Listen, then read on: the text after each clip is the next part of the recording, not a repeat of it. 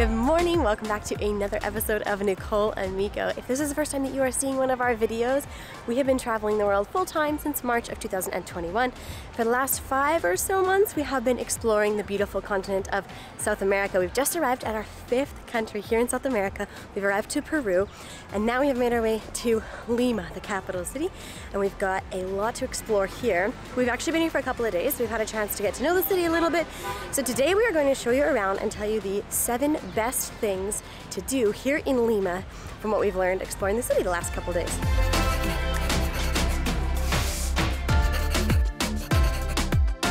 So the first thing to do on our list of best things to do in Lima is to explore Miraflores and grab breakfast here.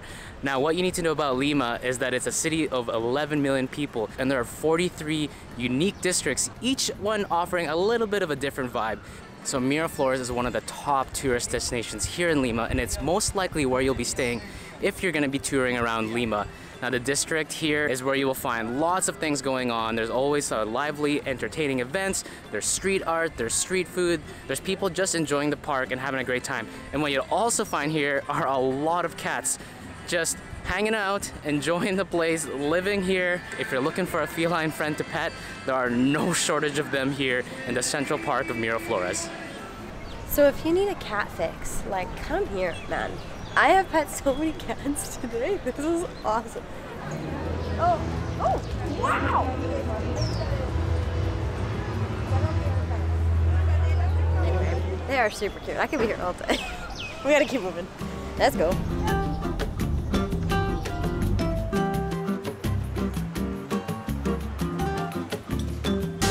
Oh my god, it looks so good. Thank you.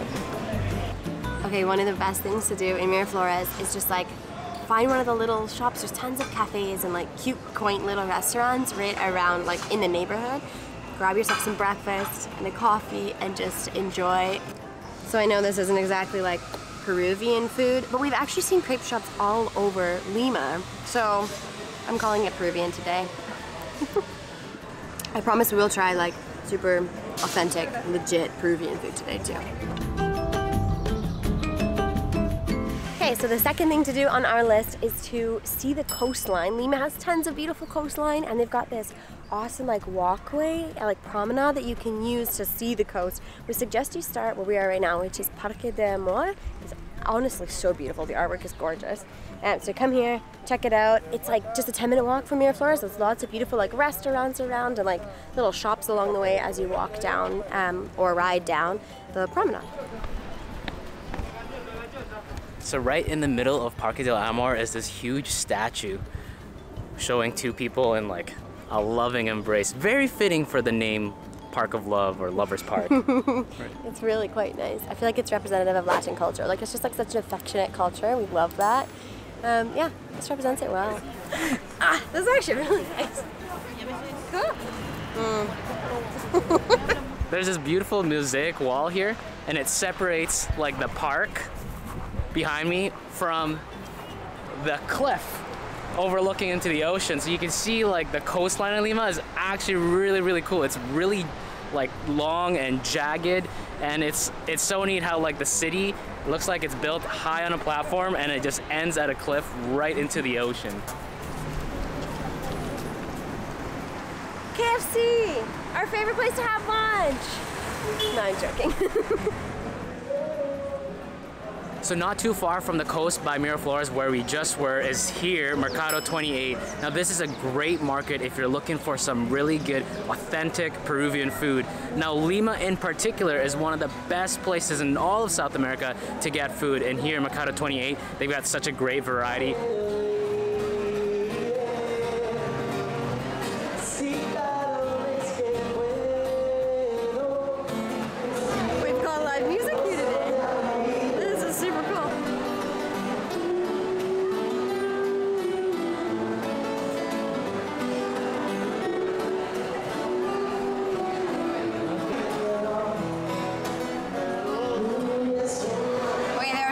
of choices here, but we chose like two of the most classic, sort of traditional Peruvian dishes to try today for lunch. I got lomo saltado. So lomo saltado is like a mix of like Chinese and Peruvian cuisine, which is really popular here in Peru. So you can get this dish all over the country. It's kind of a bit like a stir fry, is how it's described online. So I've got beef, potatoes, and of course rice. It smells so good.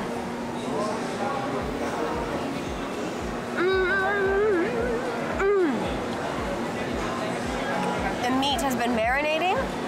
Wow, look at that. It's just like thinly sliced beef. Really well done. Lightly seasoned, but I can tell it's been like sitting in, I don't know what, maybe soy sauce and something like honey or brown sugar. I'm not exactly sure. And I guess it's often served with like French fries, or in this case, I got like deep fried potatoes. Basically, just huge chunks of French fries. I was super excited to try this dish today because I think for me this is going to become like a staple Peruvian meal item like that I eat throughout our whole time here. This is a perfect meal for me. So ceviche is just something so common here in Latin America, especially along the coast. You can get it in lots of different countries, but Peru, they claim to have the best ceviche, especially here in Lima. So if you come to Lima, you definitely have to try the ceviche. I got the ceviche mixto, which is a combination of different things. You'll always have your fresh raw fish here in Peru, but I also got some shrimp and also some octopus added in there. Ceviche, if you don't know what it is, it's just fresh, like raw fish, and then it's added with like citrusy or kind of lime juice, and that's what kind of cooks the meat a little bit. So it's not, maybe not quite as raw as you might think. Oh, that's so good. Very, very smooth. Not overpowering in any way, although now that I taste more of it, I feel like I'm at a seafood market. I'm gonna try the octopus. Oh, that's good.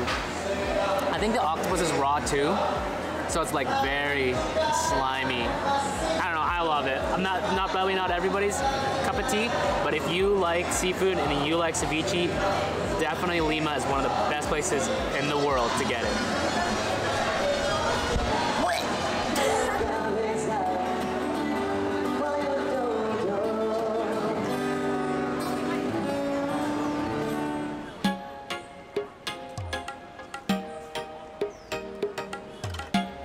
Welcome to number 4 on our list of all the best things to do in Lima. We have made our way to Baranco, which is another neighborhood or district here in Lima. It's super touristy, really well known for its street art, which you can already see behind me. This place is absolutely stunning. We're going to take you around, show you what it's all about. So Baranco is one of those neighborhoods that you just come to just to like walk around and kind of see what's going on. There's a fella behind us who's like playing an instrument.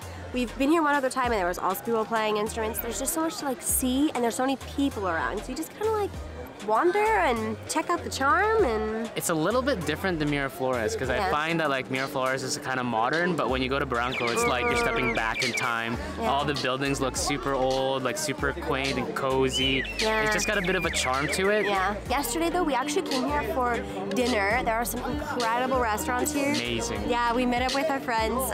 You may have seen them in another vlog before. They're called Hobarts Abroad. Go check them out. They do travel vlogs just like we do.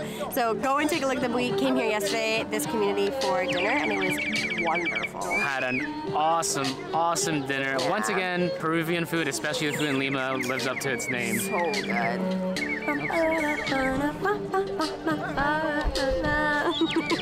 Oh, and there's a cool bridge here that we should probably go do the thing. Right. We should go do the bridge. Thing. So it's called the Bridge of Sighs. I don't know why they call it sigh. But probably because you sigh at the end. Oh, yeah. I guess there's like this. Like myth or something like that? I don't know what you call it. Where you're supposed to like, if you're here with like a partner, you're supposed to walk across the bridge holding your breath, and if you can make it to the end of the bridge without taking a breath, then you're gonna be together forever. So maybe that's the Bridge of Sighs. Maybe at the end you all go, no, you don't go like that. Though you have no air, you go. Okay, anyway. Who knows? We'll go try it anyways. Yeah. Oh my gosh. Okay, we're gonna go do it. All right. Moment of truth, my dear.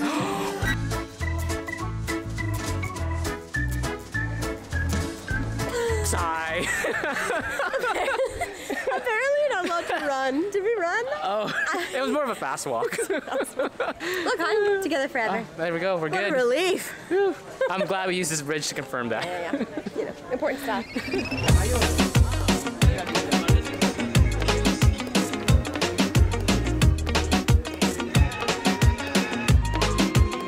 So number 5 of our best things to do in Lima is to try the street food. Of course, the food in the restaurants are great, but the street food on the carts can be even better.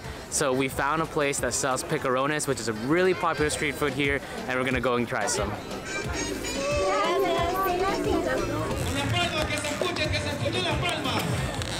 There we go. Picarones. We have been waiting to try these. I'm so excited. So picarones is deep fried yam and sweet potato with syrup. So the deep fried, honestly, it's like a donut, but made with like vegetables, which makes me feel like it's not as terrible for you. And I think I'm supposed to like pour this over this.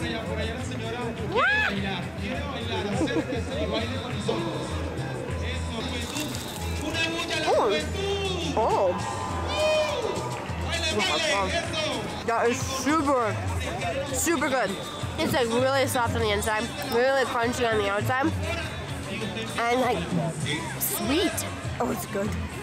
And if you're nervous to try street food, if you're someone who like typically tries to avoid street food, this one in particular is a good one to try because it's deep fried, so you probably can't go wrong. Lima street food, must try. This is super good. All right, we're gonna tell you about number 6 on our list on our way to number 7. Number 6 is to go and check out Plaza de Armas, which is located in the historic district of Lima. It is a beautiful space. We popped there a couple of days ago. We actually did a walking tour, which we highly recommend as a way to get to know the area. The buildings are just beautiful and so colorful. There's so much history to learn about, lots of cool restaurants and food around. So definitely go and give that a look. We are obviously not doing that today. We just had a really full day, but if you are here for only one day in Lima, you could fit all of this into one day if you're squishy on time. Otherwise, it might be simpler just to break it up into 2.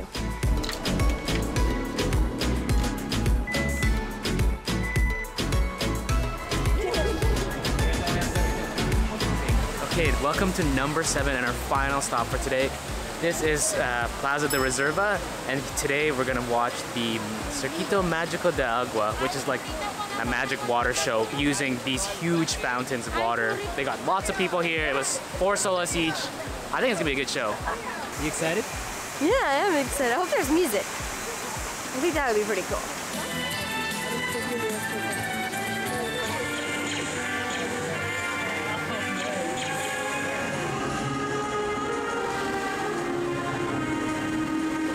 This is already so much better than I expected. Honestly, I love this, using the water as like a screen. A projector screen. Yeah, exactly. Yeah. And they're just using it to play like beautiful, like I would imagine, landscapes of Peru. Very, very cool. Oh, there it is. We're gonna be there soon.